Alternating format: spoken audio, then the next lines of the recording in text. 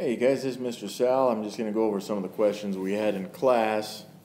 I'm going to rework some of these problems, but first of all, we're going to look at this. You can read all this garbage up here at the top, but really what I want to focus on is this function right here.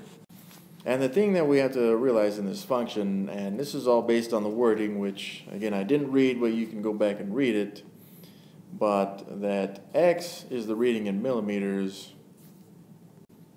on a seismic scale for a earthquake, and m is the size or magnitude of an earthquake on a Richter scale.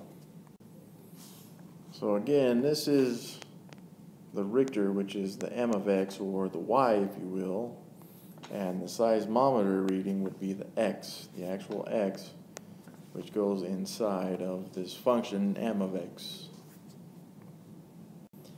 And the reason we have to identify these is because it will be important for us as we look at the next problem, or these next two problems, what each of these are as we solve for them differently. So for example, again, m of x is the Richter scale reading and x is the seismograph or seismometer, whatever it's called.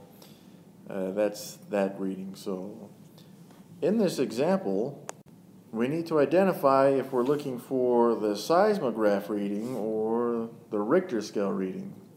And if we look at this, the magnitude of an earthquake with the seismograph reading of 40,000 millimeters.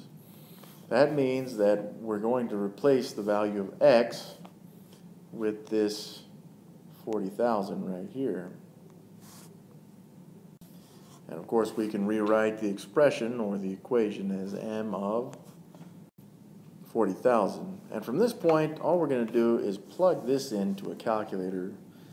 Some of you guys may have older calculators, in which case you're going to want to put this value in first, 40,000 divided by 0.001, and then take the log of that. Again, that's all based on the type of calculator you're using and how old it is, perhaps. But when I do this, I can plug it directly into my calculator. And rounding my answer to the nearest tenth, I get a reading of 7.6 magnitude on a Richter scale.